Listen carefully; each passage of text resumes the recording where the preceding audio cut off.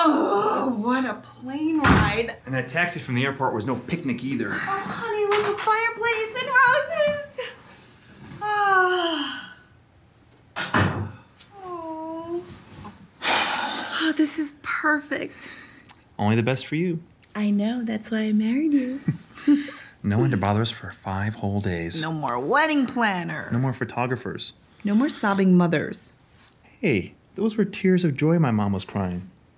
I'm not so sure. You were always her little boy. But not anymore. No. Now you're mine. All mine.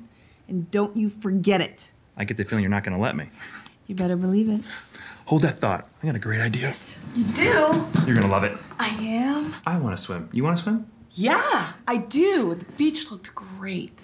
I love that little swimsuit that you wear.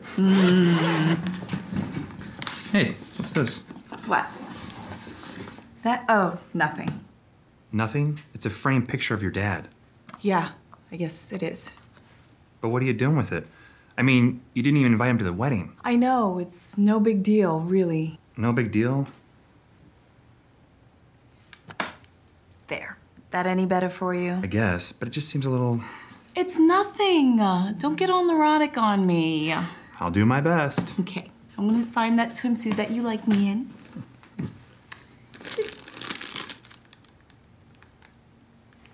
Ted? This isn't what it looks like. Really? Because it looks like rejects from a rehab center.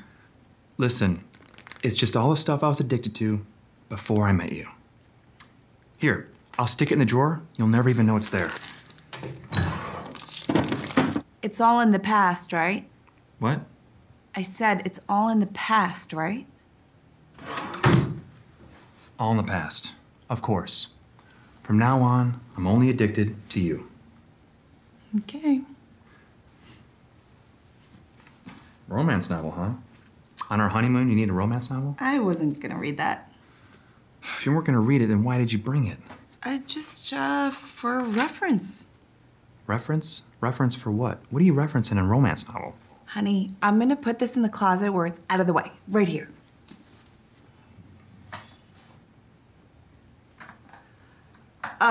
Ted? Yeah. There's a girl. In the closet. Oh, that's just my old girlfriend, Kimberly. She broke up with me just before I met you. Don't worry, she'll stay in the closet. No big deal.